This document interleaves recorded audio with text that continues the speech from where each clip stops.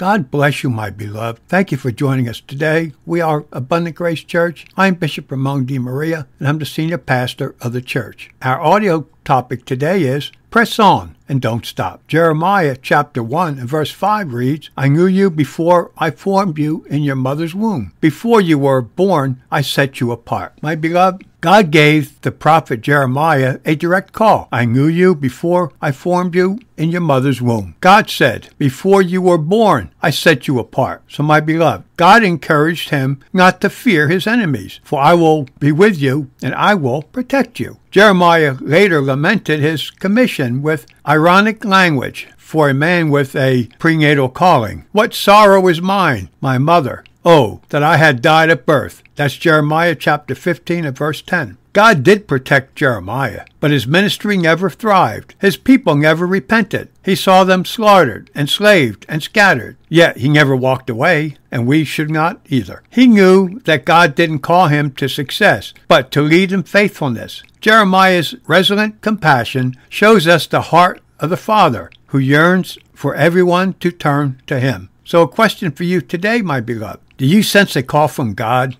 Where is your calling, and has it encountered discouragement? Most likely, yes. How do you define success? And how do you react to it when you experience it as a leader? Do you continue to walk in humility and know that God is in control of all circumstances? I pray that you do. Thank you for listening today. And my beloved, know that God loves you. And as a Christian, God has called you to serve him in the spirit of humility. Have a blessed day.